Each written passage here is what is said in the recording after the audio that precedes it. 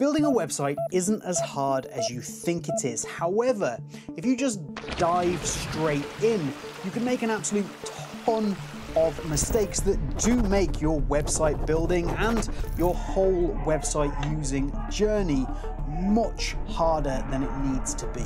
Today, I'm going to make your website building journey so much smoother by showing you 7 mistakes that I see made over and over again by beginner website builders. I'm going to break them all down. They're not in any particular order. I'll timestamp them all below, and we can get straight into it with tip number 1, which is probably the most important one.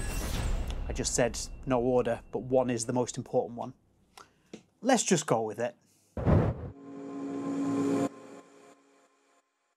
So number 1, the most important one, and probably the most obvious one as well, is to make sure that you pick the correct platform.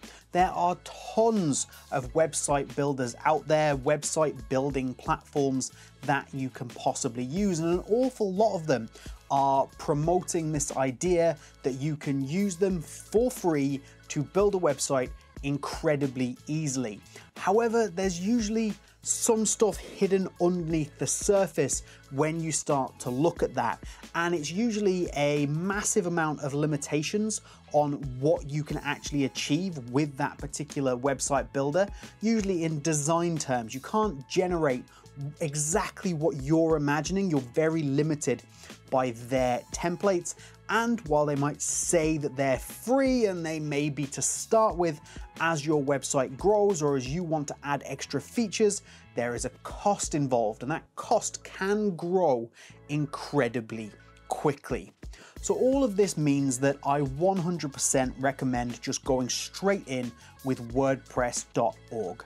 The platform itself is free, and all you need to get hold of is hosting and a domain name, and you get both of those for around $30 for the year. There's then no additional costs around that, and you have full flexibility to build a website that is the best that you can imagine, and of course as good as your skill level will allow it to be. But with the mass amount of plugins and the open source nature of WordPress, there is basically nothing you can't achieve. If you do want to start with WordPress, which if you're watching this video, you should absolutely start with WordPress.org, then you need to head down into the top pin comment and in the description if you want to check out places where you can get a domain name and also hosting. There's a whole range of options. At the moment, I'm using Bluehost, but you could go Bluehost, SiteGround, Hostinger, a lot of great options out there at the moment, and I will link some down below. Nice and cheap, very reliable, endless possibilities. WordPress.org, go for it. Next up, you might be brand new to building a website, or you might be building a new website, might be your second or third, and you still want a few extra tips. Well, while you're building, don't have a live website, because people are going to be able to come and visit that website and see it, and it could potentially just be the website equivalent of a construction site. Links aren't gonna work, the experience is going to be bad, and people won't come back if that's the case. So of course, you could just not have your site live during that time, but the best way to do this is to have a coming soon page. So you can have a page that when people try and go to your domain, simply shows up with coming soon, but then we can layer on top of that. We can have coming soon, it can look very professional, and we can add a countdown. We can add a date and time when your website is going to be available. This is going to build some anticipation. This works whether you're a business, whether you're a blogger, doesn't matter at all. Let's build anticipation for our website and when it's coming. Then I think the most important thing that you can do with coming soon pages is you can start to build an email list. You can put a box in there, you can put something in there that allows people to enter their email so that when your site is live, you can send out a big email blast to all of these people to say, hey, my site is now live, come and check it out. Drive that traffic back and you've started to build yourself an email list that you can then use for future purposes. For example, you could use constant contact with your email list to send out regular emails to people who are coming to your site, get in contact with them, start working with the people who are viewing your site, give them exactly what they want. An email list can be very, very useful, and this is a great way to start building one simply while you're building your website. The best way to build this coming soon page, I don't know why I did this. The coming soon page is not, you know what? The coming soon page is going to appear here. I'm going to make it appear here while I'm editing. I find the best way to build that coming soon page is to use SeedProd. There's a couple of reasons for this. One being you've got a really great drag and drop builder, which allows you to customize your coming soon page. And if you are a beginner building a website, you maybe don't want to spend a ton of time also creating a coming soon page. SeedProd has tons of templates that you can just customize to suit your brand, suit your company, suit your blog, and you can put them up really, really quickly. So check out SeedProd if you do want to build yourself a really effective coming soon page. Number 3, you want to optimize for SEO. Now, you might have chosen WordPress because you got told it was incredibly SEO friendly, and that's actually true. However, it's not enough to just rely on the fact that WordPress as a platform is SEO friendly. What you want to do is you want to build on top of that. And the easiest way to do it is with a plugin. You want to go ahead and check out All-in-One SEO, in my opinion. You can search for it in the plugins repository under AIO SEO, and it is the original SEO plugin for WordPress, and it's still going for very good reason. So don't rely on WordPress alone. Go and check out All-in-One SEO and give your website a boost. We're going to use number 4 to link to number 3. So number 3 is all about SEO, driving traffic to your website. However, once the traffic gets there, you need to know information, you need data, you need analytics, need to know where that traffic came from, you need to know who is visiting your site, how long they're visiting your site for, what search terms they're using to find your site, what is popular on your website. And the reason you need to know this is not just because it's quite interesting, but also it's going to help you make decisions to grow your website further. If you know why people are visiting and what people are looking for, you can continue to create more content like that. If there's a particular product that you know people are finding, then you want to continue to allow people to find that and maybe make similar products. Your analytics are really going to drive the direction of your website for any purpose. Your blog, your e-commerce, anything at all is going to be driven by analytics. So I would say one of the first things you need to do is get your WordPress page, get onto the admin dashboard, and get yourself connected to Google Analytics. Now, Google Analytics can be a bit intense, particularly if you're a beginner, a little bit complicated and difficult to use. So my advice would be to check out Monster Insights. Monster Insights connects with Google Analytics, and that's going to allow you to get all of that wonderful data, but condensed down and presented in a way that you're going to be able to understand and use. So for number 4, get your analytics, use them to make decisions. You want to check out Monster Insights to do that. I just said there, the first thing you should do is to get your analytics in place, but I might have changed my mind now that we've reached this step, and quite simply because this step is about getting security.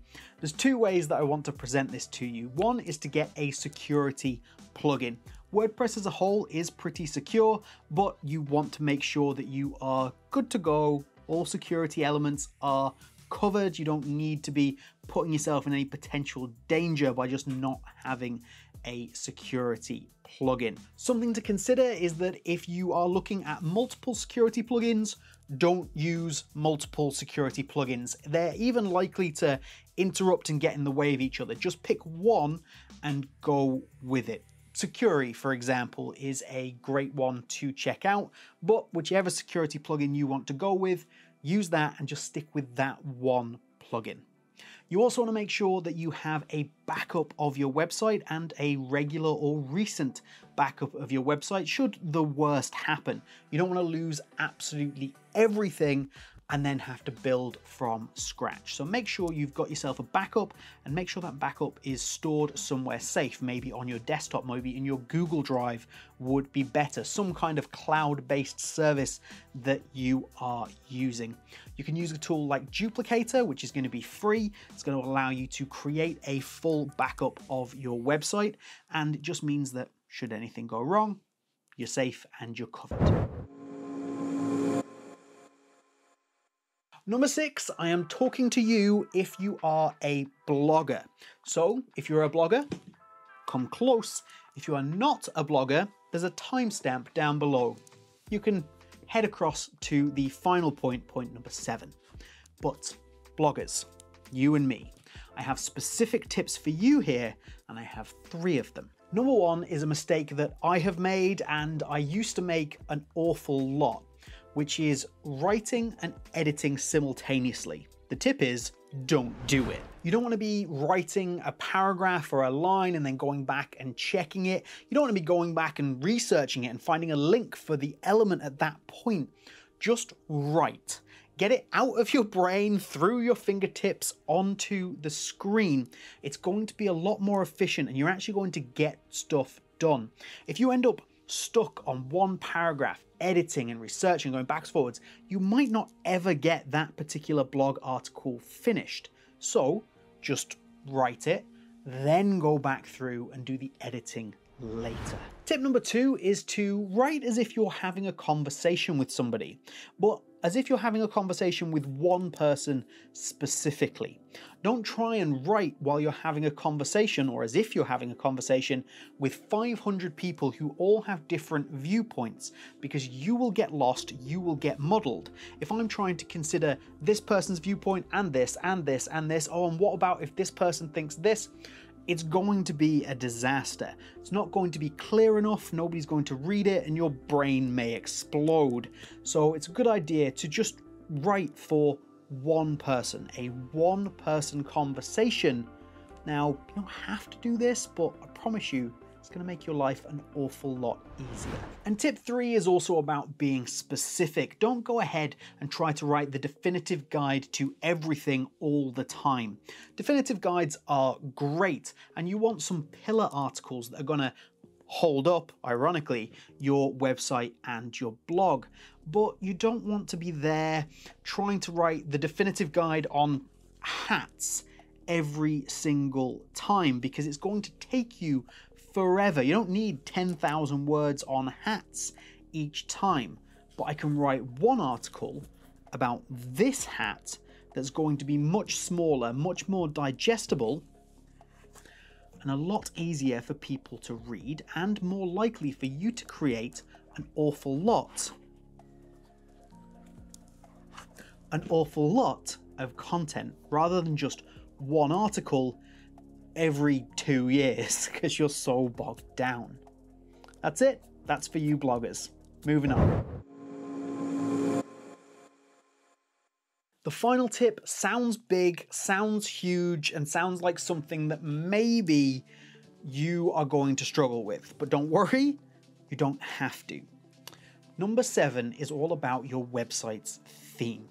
So what we want to do here is make sure that you have the right theme, and you kind of want to make sure you have that from the very beginning.